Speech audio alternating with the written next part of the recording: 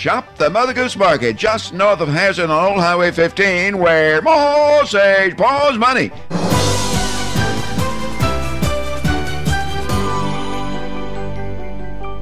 Well, affection for a building is often a key to its health and maintenance, especially if you live in it. And if you're traveling in eastern Kentucky along Highway 476, you may notice the unusual house where Marie Stacy now lives.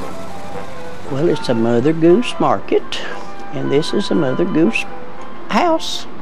That's it. This is Hazard, Kentucky, and this is North Main Street. You come in on Main and ask anybody. They can tell you where the Goose is.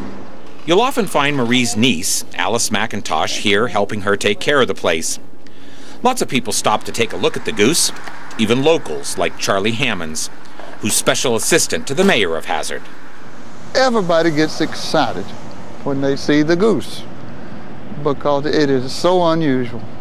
I love for people to come and take pictures. Nobody really bothers us, no. Yeah, they take pictures all the time. And the folks that live here and own it, they have a great attitude, and they're very proud. And we're proud of the Goose. It was finished in 1940 after years of construction work. Like so many of these unusually shaped buildings, it was the brainchild of one determined individual. My father-in-law, George D. Stacy, he owned it and he built it. He worked on the railroad for years, then he built the Goose. There's some pictures I'd like to show you of the Goose. This is a picture of George Stacy, who dreamed up the Goose idea. He wanted to build a goose, and he bought him a big goose, and they cooked all of the meat off the bone and took it to the blueprint office and made the blueprint of the goose. This was just an idea he had, and I suppose he just wanted to see if he could do it, and he did.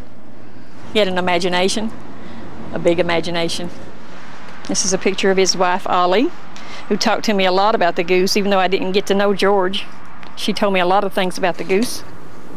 Actually, before the Goose was built, George had started to attract customers by building an unusual oval service station and dairy bar near the road. It had 3 rounded roofs that were called the Eggs. And this picture is the completed Goose with the oval service station. This is the grocery store that was below the Goose, and this is the Goose where George and Ollie lived. They lived here, yeah. He raised his family here. Alice offered to give us a tour of the Goose. Come on in, I'll be glad to show you around. This is our living room. And if you look at the ceiling, you'll see where it's shaped just like an egg. It is oval, but it's bigger than you might expect. In here we have a bedroom. Actually, there's plenty of room. And in here we have another bedroom. We learned that George Stacy may have at first expected this to be a restaurant and bar.